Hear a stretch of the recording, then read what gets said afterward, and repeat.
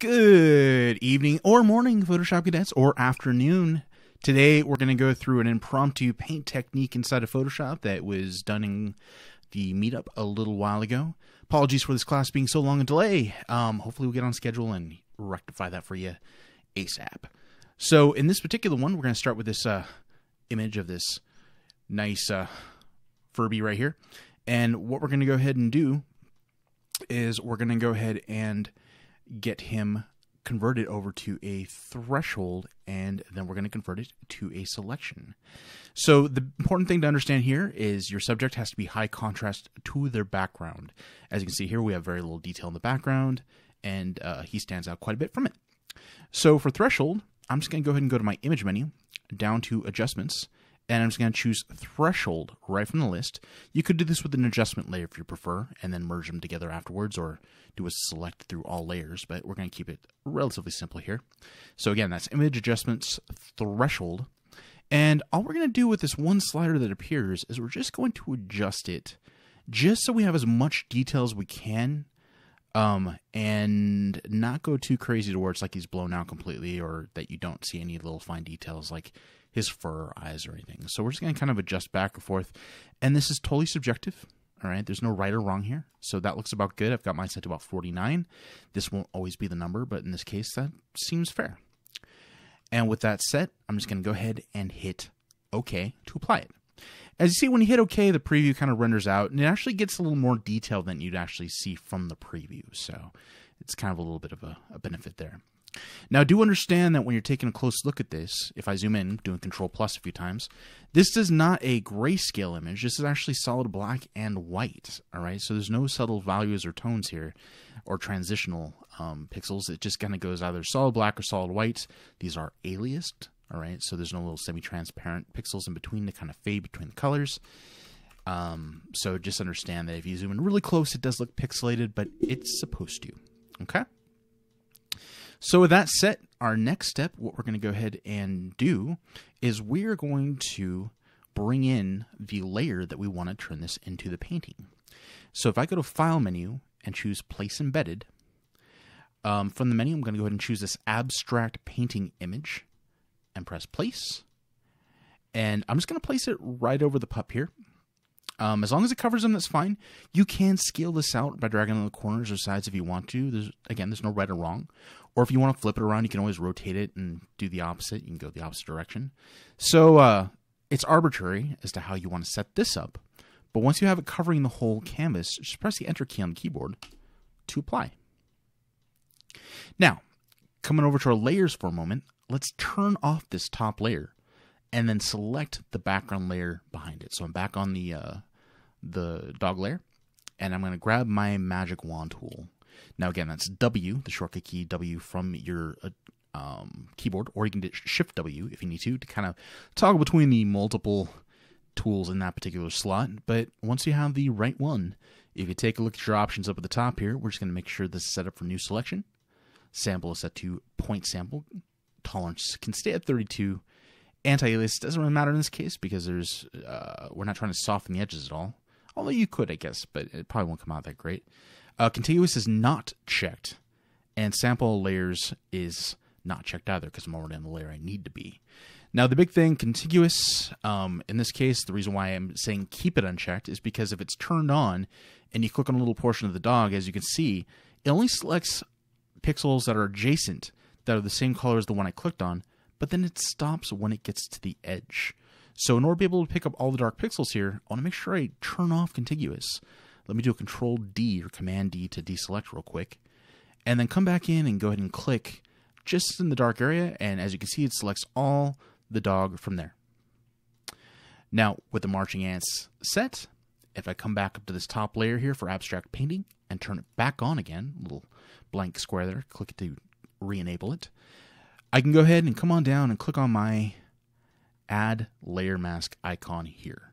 And when I do that, it's going to trim off all the excess so that all that's left is the picture of the dog, but we are not done yet. We are going to add a little bit more detail to this by putting a canvas texture right behind it.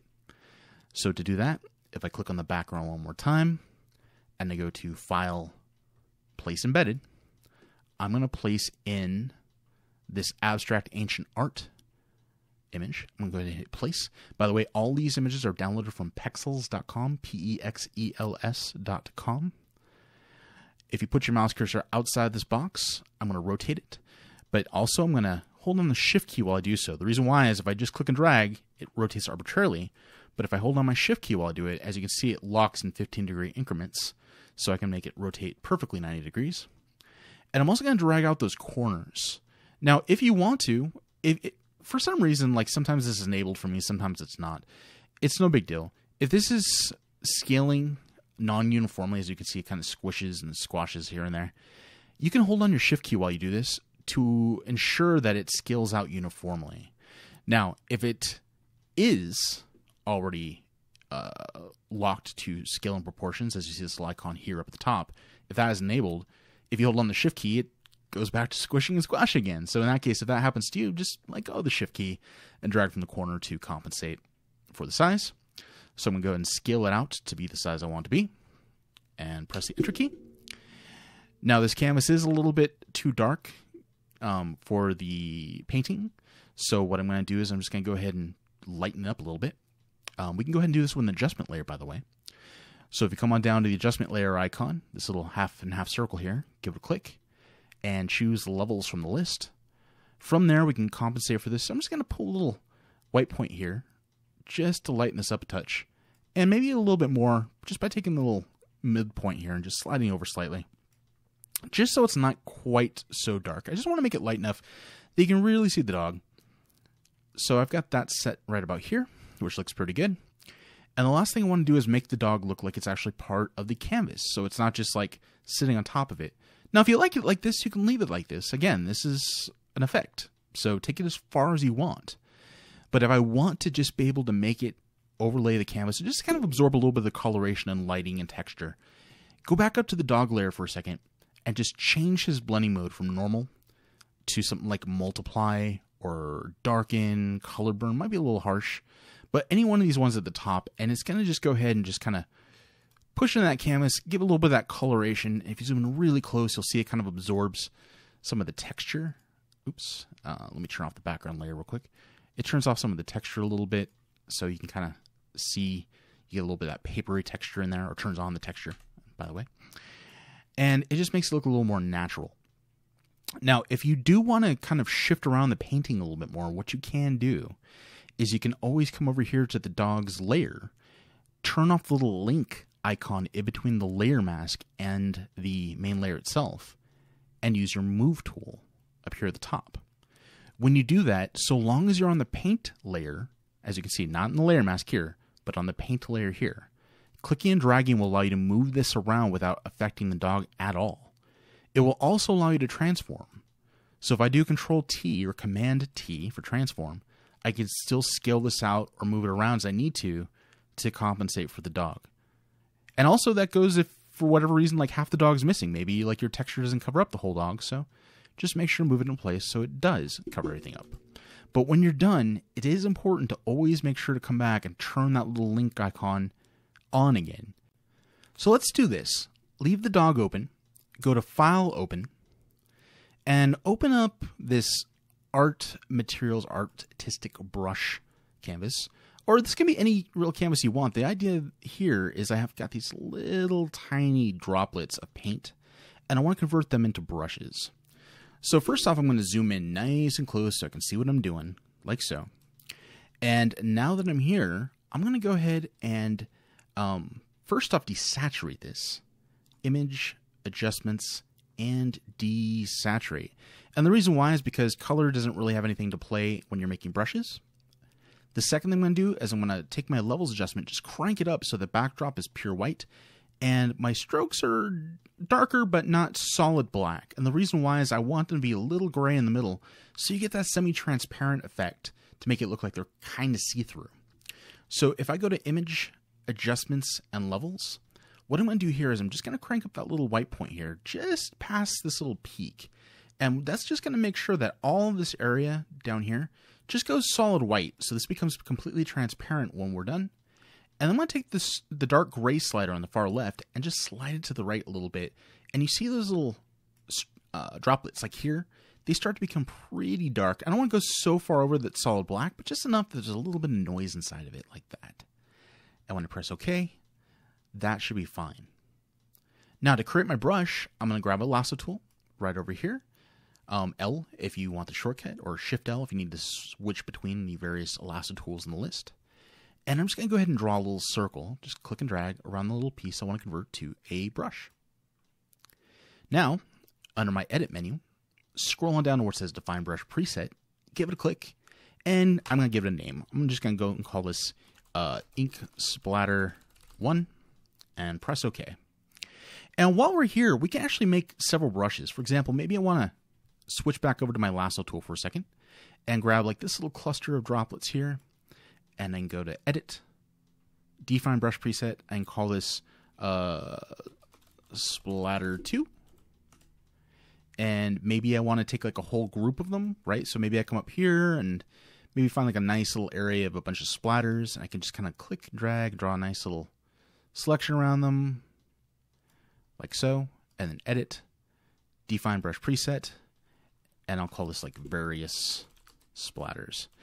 So you can do this all around the canvas. You can come over to the other side too, and you can grab some here, maybe like that little splatter down there, right? Again, just circle around it, Edit, Define Brush Preset, name it, etc., etc., etc. All right, so you can have 50 when you're done. And every time I do that, you're going to see it automatically changes the brush tool for me, and it's showing me a little outline of what this looks like. Now, if you're only ever seen like a crosshair, just be aware that that's probably because the caps lock key is hit. It goes between precision mode and actual brush. So you can go back and forth between that until you have the correct tool available to you. But now, when that's set, the next thing I can go ahead and do is I can pop on up with my brush tool selected, and any of those brushes I just made, if I click the little arrow next to the little brush icon, they'll be at the bottom of the list. All these, Ink Splatter 1, 2, various splatters, etc., these are all the ones I just created, even though they don't look like them at the moment. But what we're going to do is we're going to give a little variation, so every time I use it, it's not going to look the same. Now, what you're looking for is this right here. Newer versions of Photoshop, it should be right next to your brush menu. Older versions, I think it was kind of off over to the side. It's been a while since I've used them. But it's actually called the Brush Settings panel, and it can always be found underneath your window menu under Brush Settings here too, just in case you don't see this little icon. But if you give it a click, I want to jump in here, and the only thing I really need to do is jump into Shape Dynamics.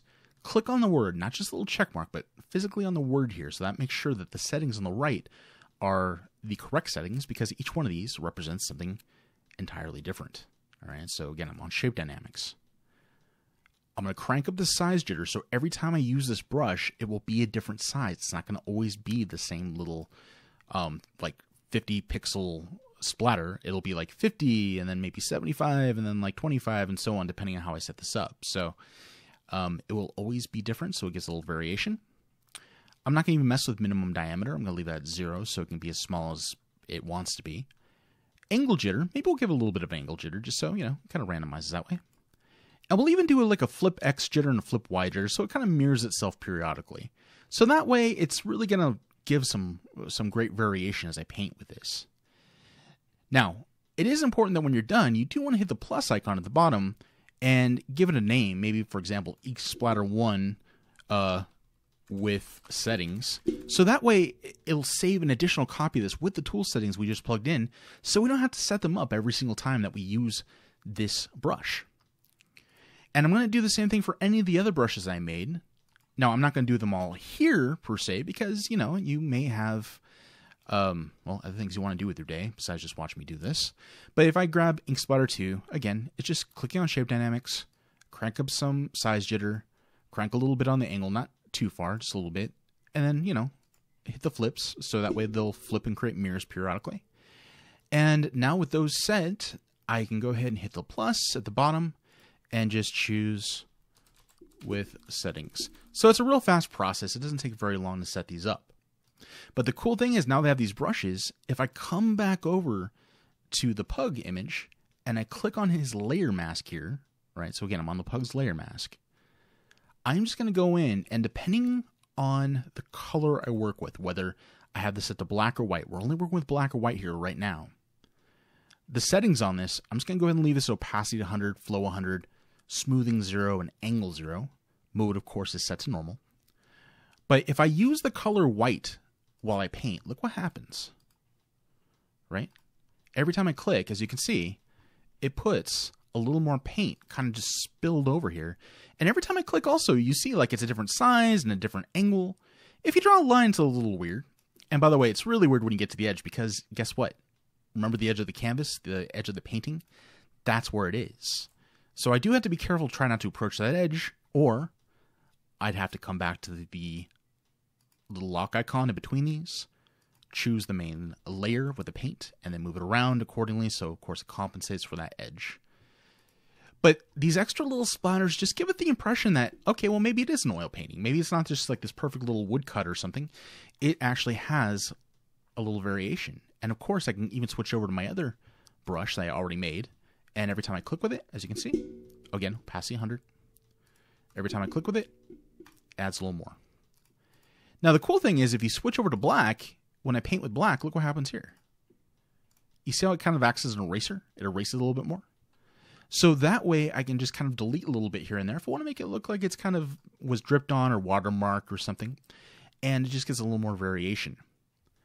Now it gets really interesting though if you use the color white and then come on in with either a reduced opacity. Let me take this down to like 30%. And when you paint, as you can see, every time I click, it allows me to build up kind of a little more variation to make it look like it kind of dribbled in spot. So again, every time I kind of click, as you can see, I can build up these little sort of blunders of color. I don't know if blunder is the right word, but it just gives it, makes it look like it's a little more watermarked and a little more torn up and imperfect. And you can do that wherever you want, even over some of the details, just here and there, just to make it look like it's not this perfect digital cutout. So it's just a quick little way you can kind of go through and add some more variation to this to make it look like, oh, hey, maybe it is kind of a painting, or, you know, they did a little bit more than just what we explored inside of this video.